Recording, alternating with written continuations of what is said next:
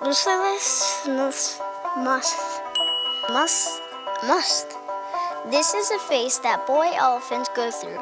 It's temporary, but during this time, the boy elephants go completely maniacal and totally bonkers. What I'm trying to say, if they had boxing gloves around their necks, you better watch your back. Most young elephants go through this aggressive stage for a couple of days, but in some situations, it can last for a really long time. I learned of one situation where 2 orphaned elephants were stuck in their Musth cycle with so much pent-up aggression that they completely withdraw from their family. But once scientists introduced older male elephants into their lives, the boy changed biochemically and their Musth cycle finally ended, resulting in a much more peaceful environment.